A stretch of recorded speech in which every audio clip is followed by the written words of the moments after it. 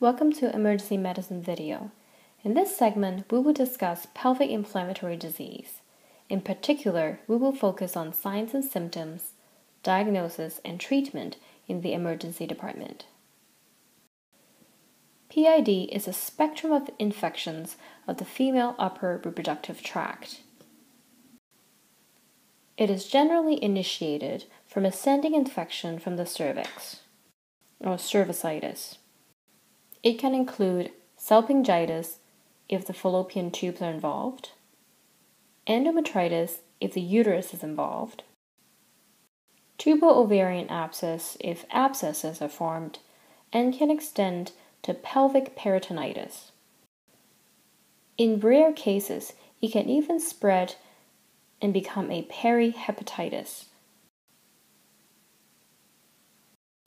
Apart from the infection, PID can also cause infertility, while the scarring of the tube will increase ectopic pregnancy risk later on.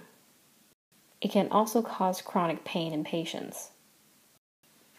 In terms of bacteria, the most common bacteria includes Neisseria gonorrhea and Chlamydia trachomatis.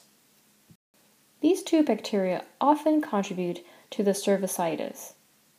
When the cervicitis is not treated, it then spread to the upper tract with involvement of other bacteria, causing a PID. The risk factors for PID include multiple sexual partners, previous STDs, presence of an IUD, particularly right after insertion, or any other procedures involving the uterine cavity. In terms of the symptoms, depending on the extent of the PID, patient might have different symptoms.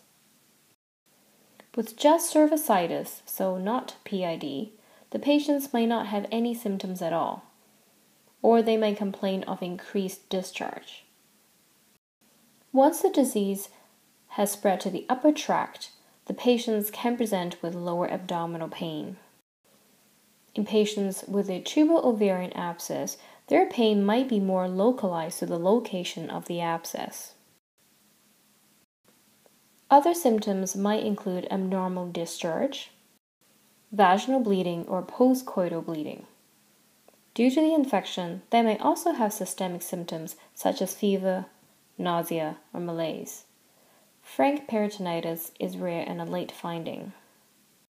Let's move on to signs on physical exams.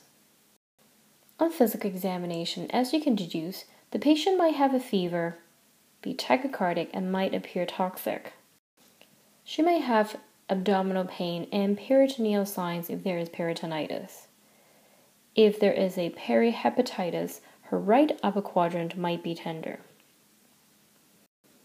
On pelvic exam, the tenderness might localize to the annexa if there is a tubo-ovarian abscess and might be palpated.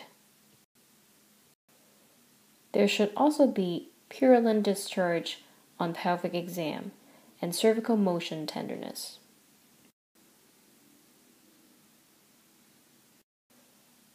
Let's move on to diagnosis. Typically, we would do swabs during the pelvic exam. In terms of lab tests, we can include inflammatory markers such as white blood cell count.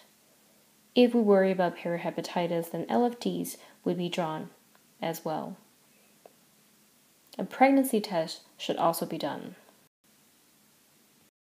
In terms of imaging, an ultrasound is done for tubo-ovarian abscess. It is also done in patients whose findings on physical examination might be unclear. Ultrasound will also diagnose other ovarian pathologies such as torsion and ruptured ovarian cysts. These two can also give a very similar clinical picture as pelvic inflammatory disease or tubo-ovarian abscess. In the emergency department, often the swabs will not yield results in a timely manner. Since there are many complications for PID, we often treat patients with a very low threshold. If we see a patient with lower abdominal tenderness with cervical motion tenderness, in a patient at risk for STDs, we often do not wait for the culture results to return to start treatment in this patient. Let's move on to treatment for PID. Antibiotics are given to treat pelvic inflammatory disease.